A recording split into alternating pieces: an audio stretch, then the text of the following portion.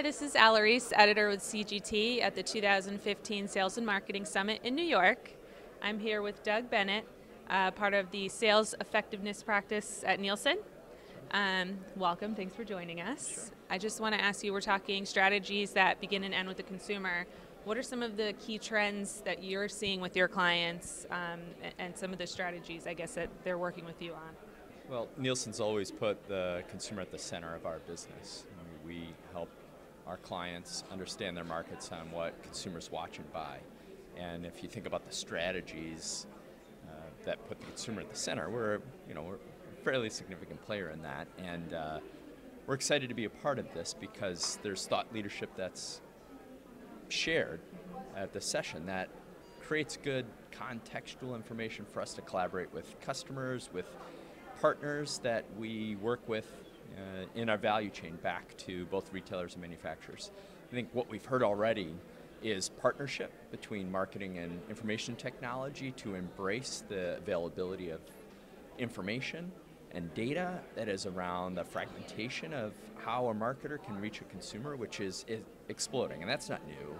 Everybody's very familiar with that. So that theme is not new, but it's important to continue to talk about that as it evolves. The second thing we've heard this morning centers around the idea of media becoming the store. That's what I took away as the thesis of the first session, and we embrace that idea that the path to purchase is complex, it's evolving, it's different for various segments of the marketplace, and understanding not just those consumers, but understanding individual executions and what those returns are to a brand, to a category, to a retailer and manufacturer is of critical importance.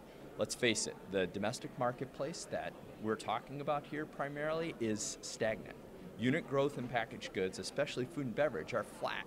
So optimizing the return on that marketing execution and sales execution is of the greatest importance. It's never been more important. It's never been a more exciting time because of the tools that are available to marketers and sales professionals and the ability to analyze and synthesize and activate in a different way. And we love being a part of that. Definitely. I know later on you guys are going to have a session with one of your clients. Can you talk a little bit about that session for the folks at home who couldn't be here? Sure. So the sales effectiveness practice that I lead is all about getting the right product to the right stores with the right strategic pricing and then the right trade merchandising. Mike Klein, our partner at Post Foods, is going to talk about bringing an insights-based planning process that builds upon their foundational TPM system. So Nielsen RMO is being implemented at Post Foods to bring a more insights-based plan that allows them to identify profitable events versus losing events, turn that into guidelines that they establish for their brands and segments, and most importantly, define win-win trade events at the trade desk. So the joint business plan is enhanced by understanding the characteristics based on duration, depth of discount,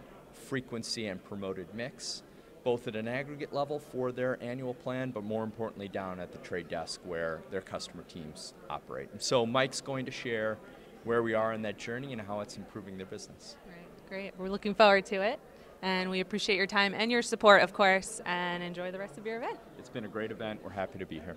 Thank you. Thank you.